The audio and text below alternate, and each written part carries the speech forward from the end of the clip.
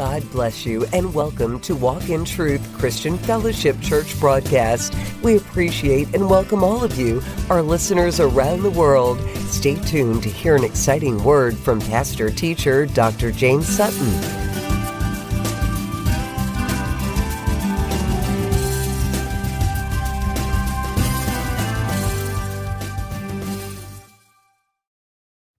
Being out of Joshua, I've learned so much. And the thing about it is, if you would have stayed with us, I guaranteed you would have understood. Martin, that's just for him. I mean, for those who, you got to take a little bit at a time. Keep trying to tell y'all that. How you eat an elephant one bite at a time. The Bible is an elephant. But God didn't give us the Bible so that we have no understanding. He'd be a capricious, cruel God to give us a book and he didn't want us to understand it. Ain't no mysteries in this book. The mystery is in your mind and your imagination.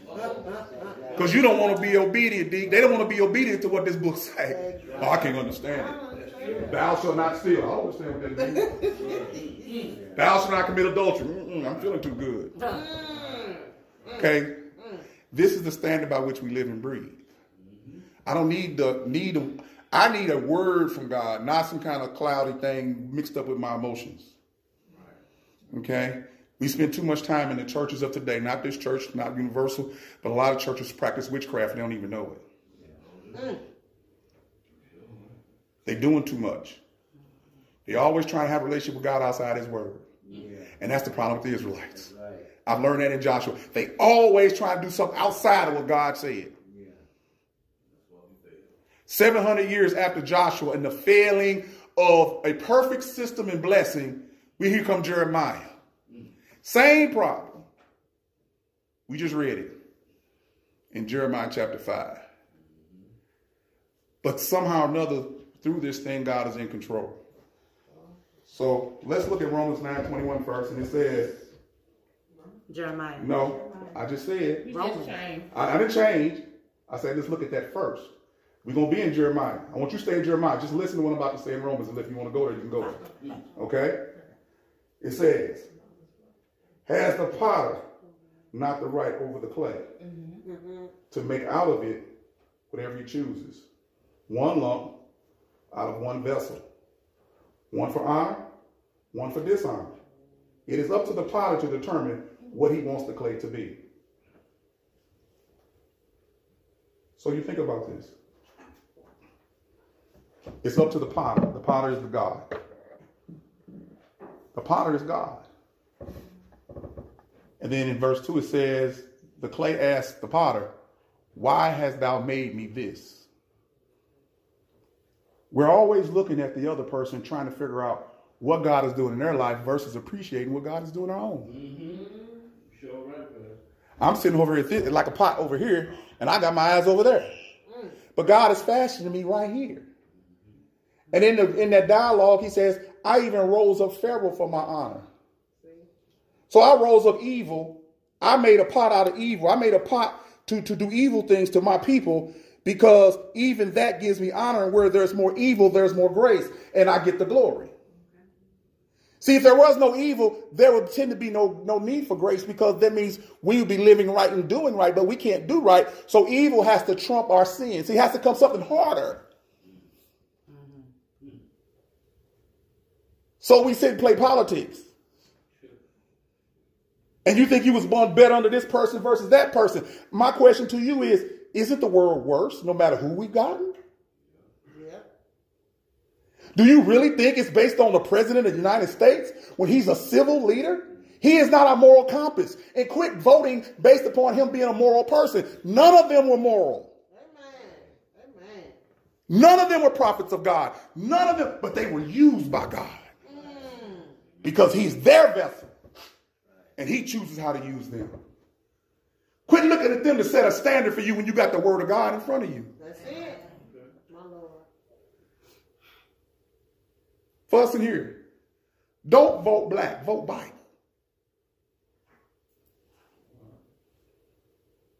Is anybody perfect in this room? No. And I'm not advocating you to vote for anyone that you don't want to vote for, but this is the thing. Quit relying on them and rely on Jesus, because you say you say that you trust God. We read in Jeremiah. You're saying, oh, I trust God. But then again, you're putting all your trust in man. How they vote, what they do. Don't you know everything is to fashion us, to bring us to God? The evil that's done supposedly to us is to break us, to bring us to God. Again, we got too many times we're trying to get out of captivity, looking for the exit when the blessing is in the captivity. In Joshua, I've learned that there will be people that will die under the oppression of captivity because we can't handle being free.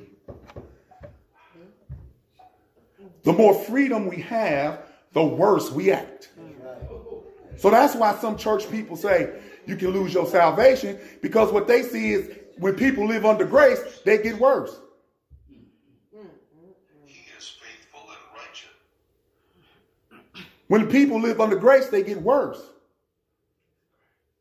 When people live under the freedom of God, they need the law. But the law tells us in Romans that the law points out the fact that we're sinners.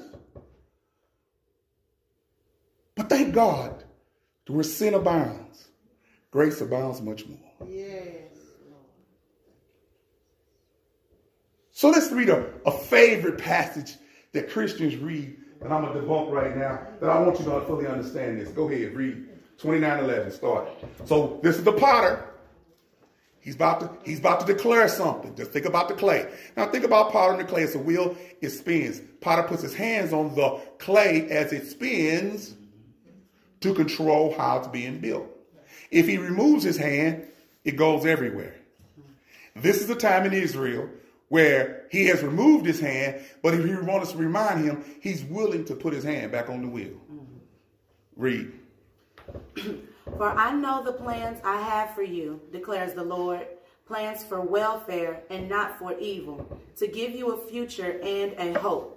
Then you will call upon me and come and pray to me, and I will hear you. You will seek me and find me when you seek me with all your heart. I will be found by you, declares the Lord, and I will restore your fortunes and gather you from all the nations and all the places where I have driven you, declares the Lord. And I will bring you back to the place from which I sent you into exile. Thank you. Praise God. See, right now, in this time, in Jeremiah's time, Israel is about to go into captivity. Jerusalem has been sacked. And think about this. Nebuchadnezzar is the one from the east, from the west, east, that's going to take care of Jerusalem. And even Nebuchadnezzar, being the evil person that he is, he's going to be stronger than the sin of the Israelites. He says, I'm going to send somebody that you can't handle. I'm going to send a lion. I'm going to send somebody with camp. I'm going to send somebody with an iron hand to chastise you. And you're not going to know where he came from. You're not going to even speak his language. He's going to come like a locust. He's going to come like a plague. He's going to come strong. And he's giving the people a chance. He's saying, look, I'm in the earlier chapter, he said, go warn the people. So that's what we get in chapter 5, where we read. He's willing to go warn the people. He said, if I can find one just man, does that sound like something that happened before? If I can find just one just man to repent, I will save the whole nation. But he couldn't even find one, Jeremiah included.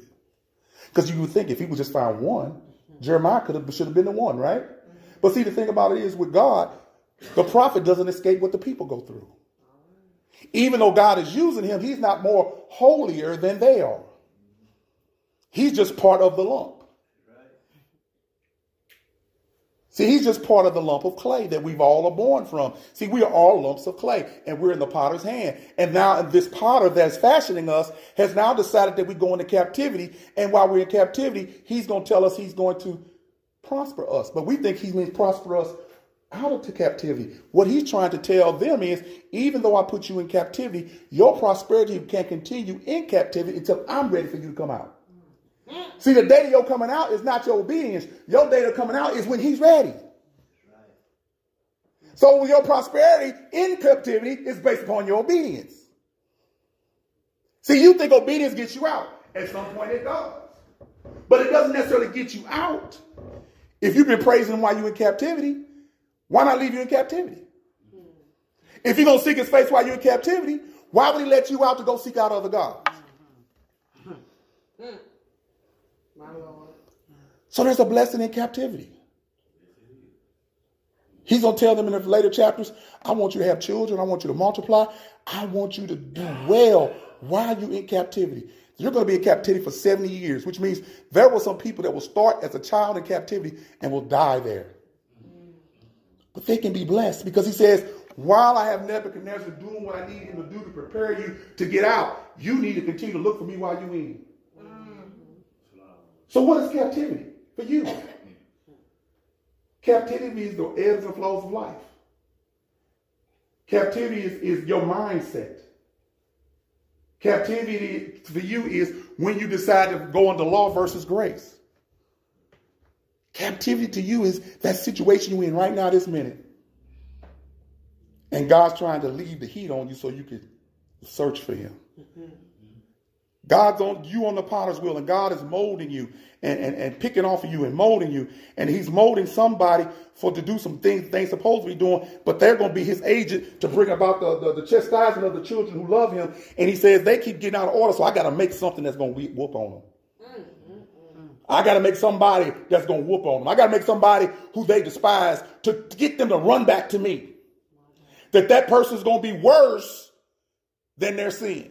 That person's going to be worse than their adultery. That person's going to be worse than their thievery. That person's going to be worse. And I got to form and fashion him. And then I got to take this person and harden them in the fire. And you're looking at that person that's meant for God's glory to be evil. And you have the nerve to actually look at them and say you want to be like Mike. Because you're looking at the wealth. See, he said he fashioned Nebuchadnezzar. Can you imagine how Nebuchadnezzar was fashioned by God in the Far East to be this strong, that he could conquer this tribe of Israel?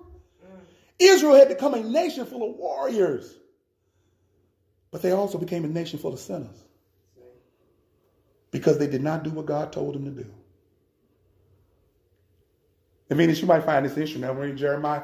Guess the group that came back to lie to them and told them it was going to be okay when Nebuchadnezzar, Nebuchadnezzar will come again. Give me tonight. Now, we know how that works. See, if you come to Bible study, you can appreciate that. If you don't come to Bible study, y'all sitting there going, huh? Give me nice with you. But we covered how they move. They lied to the Israelites so they wouldn't be destroyed because God had told them to destroy everybody. So what they did is pretend like they were from a far country and came in under skies, and Israelites made an oath to them and said they would destroy them. And guess what? They're people of God. When they say what they say under God, that's done. They deserve to be destroyed, but they figured out a way to get in by lying. And then 700 years later, that same group of liars, one false prophet is raised up during the time where Jeremiah told them you're going to go in captivity for 70 years. Here comes the false prophet that y'all listen to on TBN. Everything going to be all right. The Lord will bless you. You're going to come out of the captivity in 2 years. Now, why would God put you in captivity and you've been sinning for 700 for only 2 years? He shortened it by giving you 70. But there's always going to be a false prophet that come along to tickle your itching ears and tell you what you want to hear. You're coming out. What if God said you got to stay in? Most of us have to stay in. You know how I know? Because Paul said I was plagued with this thing for, Satan sent this thing at me for a long time. And I prayed for God 3 times. To remove this thorn in my flesh. But you know what God told me? His grace, his mercy is sufficient. What? God, I want to get out of this captivity. What do you mean your grace is sufficient? Because in your weakness, I'm strong. In your captivity, you search for me.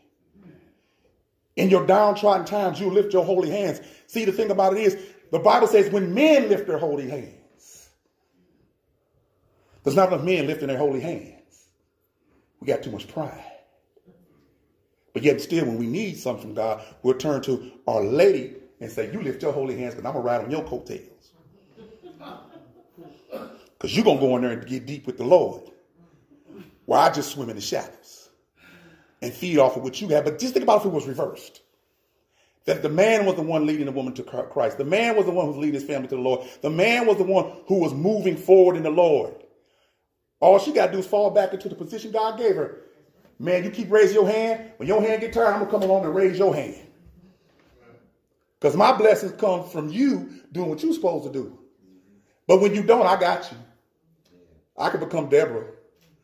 But there's a glory that you won't have because you didn't do what you're supposed to do. See, the thing about it is we're in captivity. All of us got different captivities that we're in. And what God is showing me through his word is that this thing with blessing it's a mighty thing, an awesome thing to get blessed by God, but it's even harder thing to stay blessed in that sense of freedom. Okay. We're free. Yeah. And not only are we free, it says who the Lord has set free is free indeed. But yet and still we operate better under captivity. We love each other better under captivity. We deal with each other better when we gossiping. We just can't be a happy family. And of course, I'm not speaking to walk in truth in any kind of way, but we know this goes around the world. We have to learn how to live with inside the captivity so that when God decides to get us out, we can be refreshed. He's going to prosper us. He's going to rebuild. He's going to build up. His hand is still on the wheel, but his hand is on the wheel even though you're in captivity. You don't feel him. You may not feel so victorious. We go from victory to battle, but we know we win in the end because he's that potter and he has his hands on the wheel. God does have a plan for you, but he can prosper you in your captivity. And your captivity is not your mess. There's a difference. Your mess got you in captivity. And so in other words, while you're being chastised, God is blessing you. What we went through this morning was a blessing. That correction was a blessing. That was at the point of our captivity, right? And it blessed my soul to hear those talk about where you were at. It's kind of funny. Everything worked together for the good for those who love God. Well, everything everybody said worked together. If you just can see it spiritually. Yes. God does want to bless you. God does want to prosper you. But you can't get out 1 second, 1 day, 1 second, 1 hour before God wants you out. So I suggest to you, and I'm bringing this to the end, because it's not what I want to preach, but the Lord led me in a different direction. Seek him while you're in this captivity moment. We're out of the wilderness. The wilderness was one form of captivity. The wilderness was a place, remember we talked about wilderness, a place you don't really know where you're going. But while we're in this captive moment, we know where we can go. But God's saying, seek me while you're here. This moment, while you're captivated, while you're caught up, while you're confused, while you're wondering what's going to happen next. Seek me now. Don't worry about tomorrow, because tomorrow will take care of itself.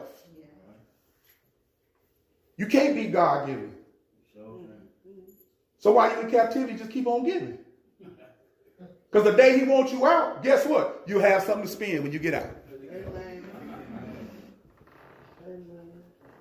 So pray for your family members. Pray for your friends. And remind them, quit looking for the exit door. Sometimes God wants to deal with you right where you at. In the midst of your captivity.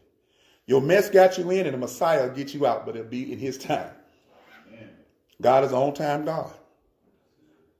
And sometimes when the potter puts the clay into the furnace, it explodes. But our potter is a sure potter. Our potter knows as much heat to apply to you so you won't explode. And it will harden you and make you useful for his sake. And Pharaoh got hardened, and Pharaoh began to harden himself, and he became useful for God. Pharaoh turned down God at least 10 times to let his people go. But it was for their benefit that he did.